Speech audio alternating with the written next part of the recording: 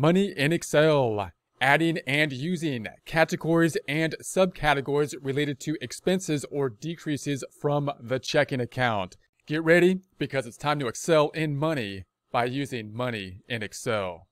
Here we are in our Money in Excel worksheet. In prior presentations, we set up the Money in Excel worksheet connected to the financial institution. You can get access to the template for Money in Excel if you have some type of subscription model with Microsoft by going to the File tab on the left-hand side, going to New. You're looking for the Money in Excel model here, which will be either up top in New or down below.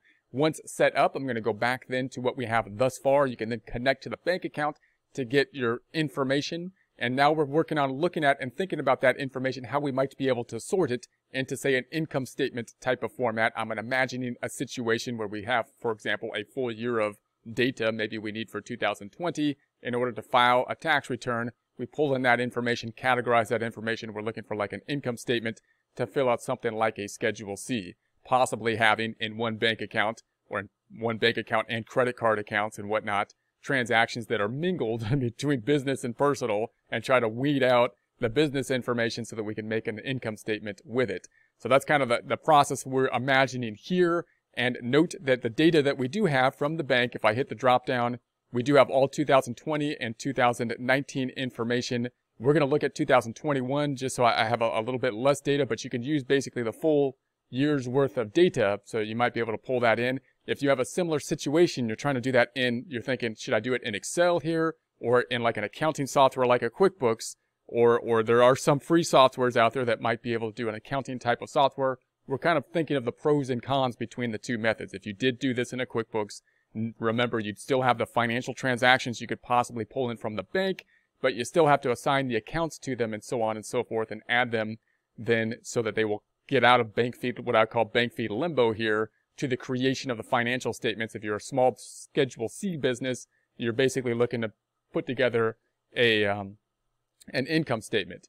Now note, as we go through the expenses, it'll become a little bit more apparent once again that if you're breaking out between like personal transactions and business transactions, which are on the same credit card and the checking accounts and whatnot, then it's a little bit different on how you have to do that. In accounting software, it can sometimes be a little bit more difficult even, because you have to do the double entry accounting system. Whereas in Excel here, we're not really doing the double entry accounting system, because what we're trying to do is just weed out the data so that we can whittle out what we need. In this case, we're thinking a business type of income information. So on the personal side of stuff, personal transactions, I'm kind of trying to whittle that out or use that in some way that I can then format it somewhere else and mainly focus in on the data here for the personal stuff. If I do that then in QuickBooks, I have to manage that a little bit differently, because I have to use the double entry accounting system in QuickBooks. So we'll talk a little bit more about that as we go. In prior presentations, we sorted this information. We sorted it last time by income so that we can see basically the biggest items up top on the income line. Now in this item, it might be easiest to sort, now that we're looking at expenses, by the merchant. Merchant is going to come in from basically the bank memo data that we have. Remember that when you're thinking about the bank memo data in the merchant, we're thinking about vendors here. But Excel is making up these vendors from memo data, so they're not going to be perfect. And you might want to then check your actual bank account and see what the bank account has in the memo compared to what's in Excel, because Excel has changed it to try to guess what the best item would be. So I'm going to sort this. Let's sort this from A to Z on now the merchant. Now it's kind of mingled in deposits and expenses, but we have the grouping here by the merchant item, which will probably be the easiest way for us to add the remaining items here. So we're focusing in on the decreases, and we'll go into these items here. Remember that on the right-hand side, this is going to be the categories. So I'm going to do the same kind of thing. If it's personal, I'm going to take it out and try to whittle it out by putting it into personal.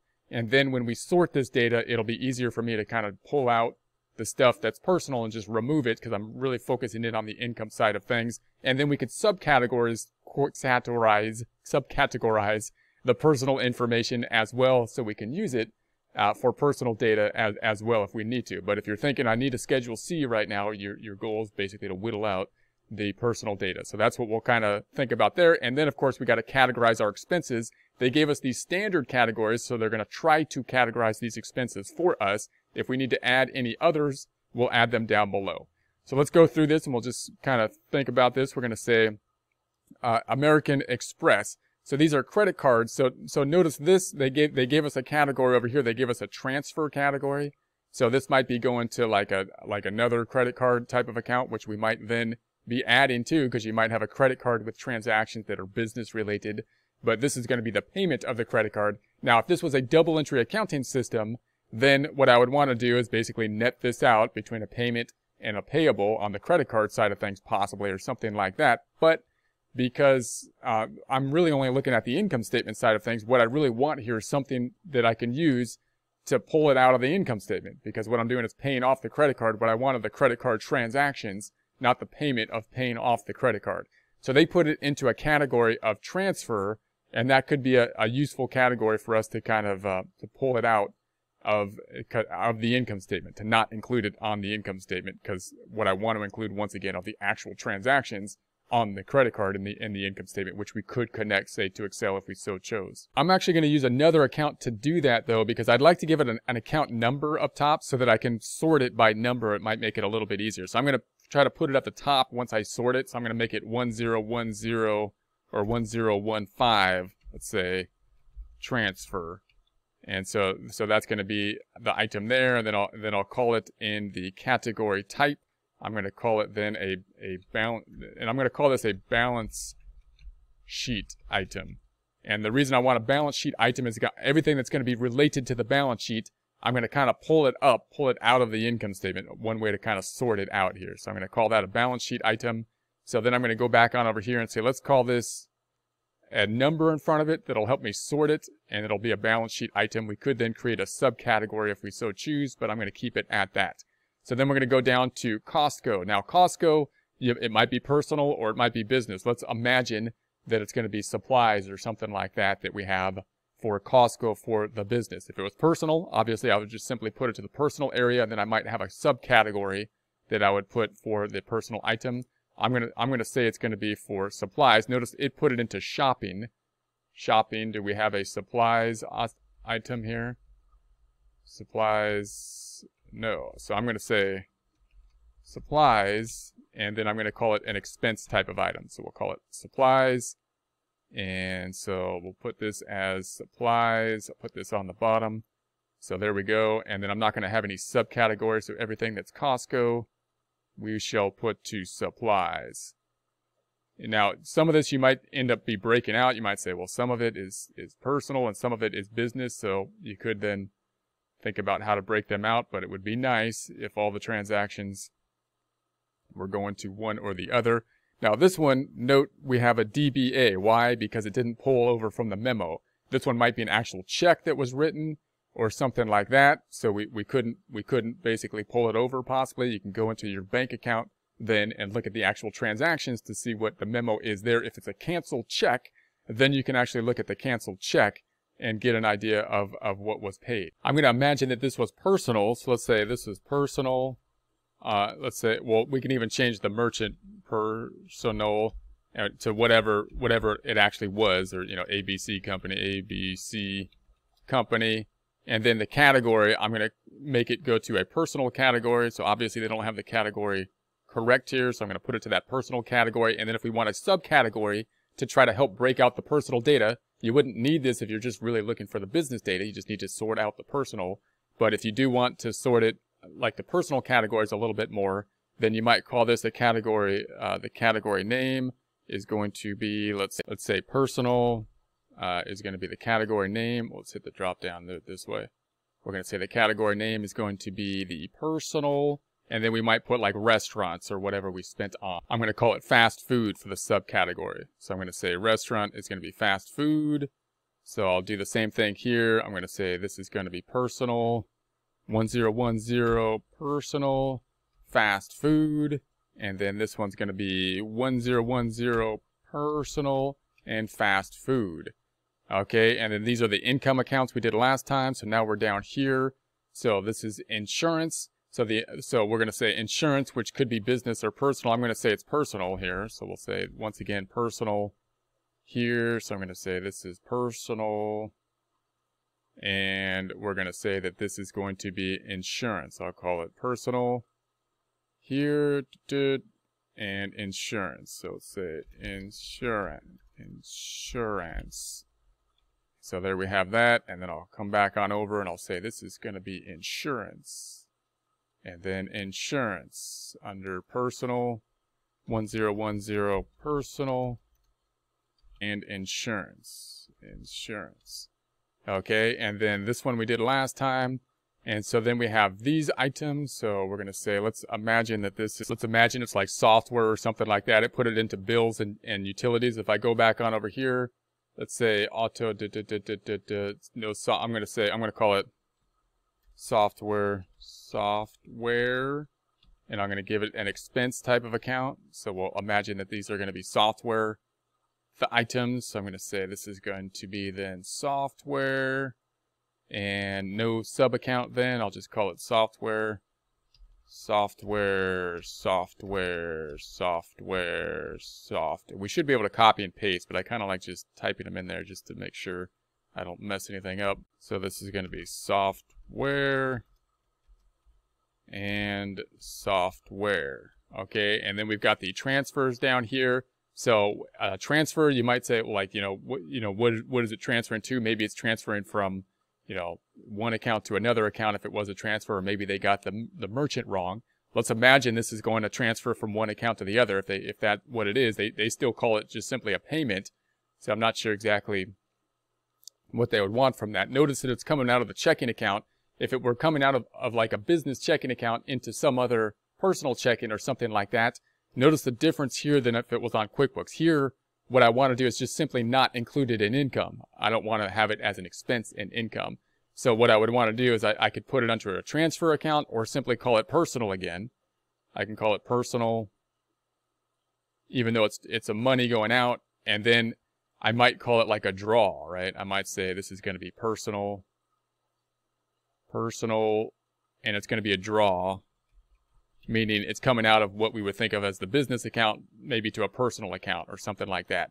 Notice it's a little bit different than if I tried to do that on QuickBooks. If I tried to do that on QuickBooks and I said it's a draw, I'd have to put it into call it an equity account down here in order to take it out of there. And everything that's personal that I'm putting into QuickBooks, I would have to then call everything personal, basically an equity account or a draw, or I can use class tracking, which is a little bit more complex, to track out an income statement on the personal and business side. So again, class tracking is a little bit more complex over here. So there's pros and cons, once again, if you're trying to just put together an income statement here. So I'm going to call this then draws. So we'll say this is personal. And so we'll say this is personal and draws. So we have that. And then rent. Now you might have something like a rent or something. Let's say we have rent here, and you might say, well, I got rent maybe on my home, and for my taxes, maybe I do a home office kind of calculation. And you might say, well, then I should be breaking this out between some portion that's business and personal or something like that. And notice you can't really do that very easily with the transaction. I can't break one transaction between two things. You could do that a little bit more easily in accounting software. But again, there's no perfect solution to you if you have a home office, which you're going to have to depend on your tax preparer to help you with that. So if this was rent on like a home or something like that, and you have a home office, then you might just want to put it into some kind of expense account and then adjust it when you do like a home office kind of calculation, which would be breaking out the rent between the two categories. So I'm just going to call it rent and say it's a business type of expense type of account. And then once I get into my worksheet, I might break it further out once I do like taxes or something like that. So I'll say this is going to be rent, and then no subcategories. So I'm going to say this is going to be rent, and then this is going to be rent, and then the utilities or something like that, same kind of thing. I might say, hey, it's utilities on my home maybe, but I work from home because I'm a gig worker now or something. That means that then you got to break it out maybe with a home office type of calculation. So that means that this amount would be broken out in some way. But once again, I'm just going to make sure that it's on kind of like the income statement for the business, so that when I go to my tax preparer, I can tell them that, and then they can make the adjustment for it. So I'm going to say this is going to be utilities, bills, utilities. I'll keep it there, utilities. I would just call it utilities, not bills, utilities. But they got that one right. It's like one of the few, I think. And then Verizon Wireless. So this one, you know, again, your phone, you might be breaking out. You might say, hey, I use it 80% business, 20 personal, or something like that. But you can't really break this account up here. What you could do instead is put it into one spot and then break it up with like another little worksheet that you can basically use to break out that information. So I'm going to say, let's go back on over here and say that this is going to be, I like to call it telephone, to have a phone expense different than utilities. So I'll make another one called telephone, telephone, telephone. Okay, so there we have that. And then a credit card pay. So this would be paying off a credit card. Once again, I don't want to deduct the payment of the credit card. What I want to do is take the expenses, the transactions from the credit card, which I can put into this Excel worksheet using the, you know, the institution thing to pull it in, the bank feed thing, I guess. And then I can basically take the actual transactions and break them out between business and personal. And then when I pay off the credit card, that's a balance sheet transaction. It's not an income statement transaction. It's taking down the checking account, going into the other account. So I would call this basically a balance sheet type of transaction. So I'm going to call this, what did I call it before? I called it a transfer account, but I want to make it with a number in front of it. That might make it easier for me to sort it. And then the subcategory that I have a subcategory might be a transfer, but I'll keep it there. And then the same thing for the last one here. I'll say this is going to be a transfer with a number, and there we have it. So I think we've categorized everything now. Also, just note that the other one that's kind of funny is auto, like your automobile expense, gas, and that kind of thing.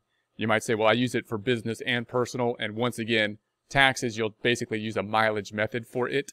So you can't really break it. There's nothing you can do. There's no software, whether you use QuickBooks or anything, that's going to break it out perfectly if you're going to use a mileage method for taxes and whatnot. So you might have to just record it as an expense and then tell your tax professional, here's what I paid for gas and whatnot. And then you do the mileage method or whatever you need to do for any adjustment with it.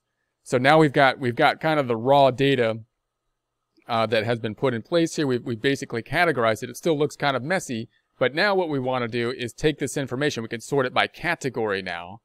I could sort it by category. Notice if I sort it from top to bottom by category, the ones that we label personal, which we put a number in front of it, will be on top now. And that means we can I can whittle them out. And if I'm doing the most basic kind of income statement, I can just basically whittle those out easily because they're all going to be on top. That's why I use the account numbers. And then we've got the accounts then that are going to be down below. Now also note that the income accounts here, it then has bills, because bills happens to be next in alphabetical order. So the next item I might want to change here is the income accounts, to put them on top, right? I might want to give them an account number so that they'll be on top, and then all the expenses then will be down below. And no personal items are down below. And so now basically everything from here down, I can basically see as kind of an income statement. Still kind of an ugly income statement because I have multiple items in these categories. I'd like to group these categories together, and that's what we'll think about basically doing next time.